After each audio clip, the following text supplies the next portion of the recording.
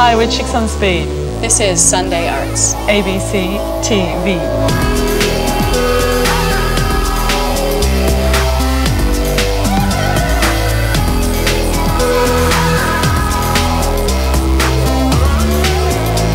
I like how colourful it is and how busy it is. It's just something to look at everywhere. It's very inspiring, and I also like the interactivity, so everyone getting involved. Music, art, performance, fashion, craft are just some of the things that Chicks on Speed do, but it's not just one or the other. For them, everything is integrated, and they've taken over Craft Victoria, Chicks on Speed style. And trust me, this is not pots on plinths or lovely little knitting items. This is Viva la Craft. It's a combination of exhibition space, workshop. Yeah, it kind of looks like also clothes hanging up to dry in parts of the exhibition. We don't play guitars. We don't play guitars. Chicks on Speed are perhaps best known for their music, which brought them international fame. But they are in fact much more than just a band. Chicks on Speed are an ever-changing collective of musicians, producers, graphic designers, film and video makers and other craftspeople. And core members, including Alex Murray Leslie and Melissa Logan, met at art school in Munich in the 1990s.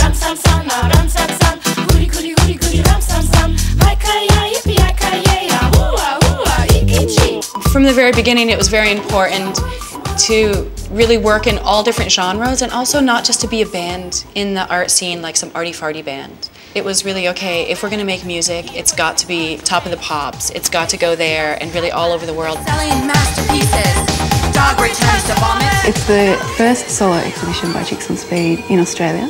And the idea was that we would have static work in the show as well as works in progress. We're a contemporary crafts organisation, so we really wanted to focus on the ways that Chicks on Speed challenge and have developed the idea of what contemporary craft can mean. This is a palette clutch purse, and this is Viva la Craft, the sewing machine. That's very important to Chicks on Speed because this is actually a musical instrument for us. A lot of our pieces, they become props to our live shows and things like that, and so we change the context of it. So it's part of a video, and then it becomes part of a live performance, and then it goes into an exhibition. And Chicks on Speed have always maintained a DIY aesthetic when it comes to their music, fashion, performances and art. The way that we've done it is through necessity in a way. We had to have outfits for the stage, so we created them by ourselves and then made the fabrics because we hated all the clothes in the chain stores you have in Europe, and they're just incredibly generic and mass-produced, and there's heaps of slave labour involved. Then through that led to making not just costumes and textiles, but then we needed to have a stage show, our own makeup style, videos, graphic design, and we just couldn't stop. A large portion of Viva la Craft is about creating and displaying what they call object instruments. They're essentially art objects that the Chicks on Speed can play during performances, and there's not a conventional instrument in sight. From the high heel shoe that they've turned into a guitar, to the stage costumes that can trigger sounds. This is a supersuit, and this is from the collection of supersuits that we made in Barcelona at Hangar, which is an art production space. And the supersuits, you can trigger sound and video by pressing the different keys of the instruments. So if you press here, this is going to trigger video and sound on stage. And this is a saxophone, and this is a guitar, and this is a drum kit. What we have here is a Mad Hat, amplified hat. There's an effect bank with pitch shifter, tremolo, chorus, phaser.